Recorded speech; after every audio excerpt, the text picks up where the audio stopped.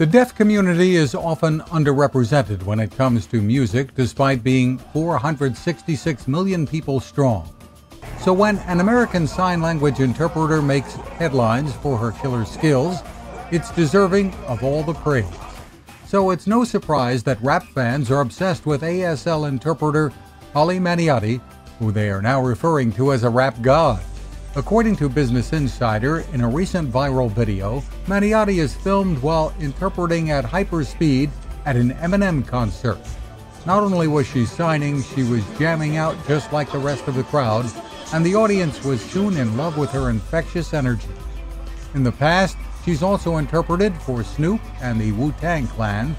A 2013 viral video garnered the ASL interpreter a lot of unexpected attention. When interviewed then, she said didn't have like any concept that anyone was like filming, adding that when it came out, she was very shocked.